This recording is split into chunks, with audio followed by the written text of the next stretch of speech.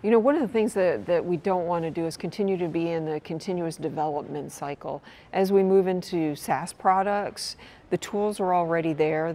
The cloud providers have already come up, the software as a service providers already have the applications that are up and running. They take care of the back end. It allows us more time to focus on the mission of SBA rather than spending our time developing code, doing those kind of things. You configure the application for what you need, whether it's workflow, you know, special fields, whatever that might be. You do the configuration on it and you work through that, but we get out of the back end business. It gets us out of our data center, puts it in the cloud, and it's scalable.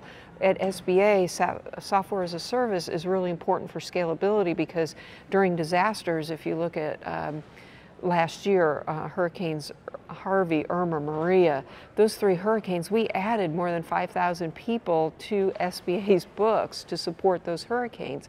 And we had $6.9 billion in loans for small businesses and residential. Having software as a service and the scalability of that to be able to add those users both internally and then to be able to support the public, in this case for the disasters, that flexibility and the scalability will take us a long way, not just for what we did over the last year for those hurricanes, but for the long run as well.